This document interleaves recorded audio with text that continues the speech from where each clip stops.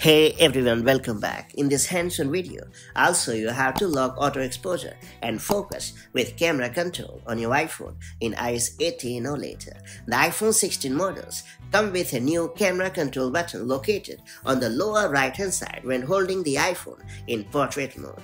Thanks to a recent update, you can now lock your auto exposure and autofocus settings with a light press of the camera control button.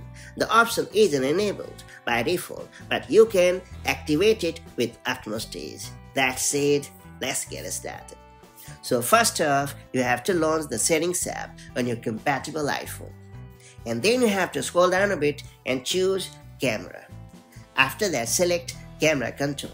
And under Light Press section, turn on the toggle right next to AEEF lock and you are all set.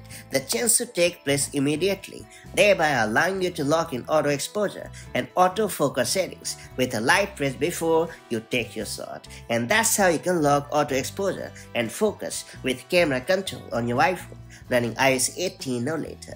By using this pretty handy feature, you can achieve more consistent and professional looking shots, giving you full control over your settings. If you found this video helpful, don't forget to like and share it, and do subscribe for more such handy tips and tricks. Now I'll catch you up in the next one. Take care. Bye bye.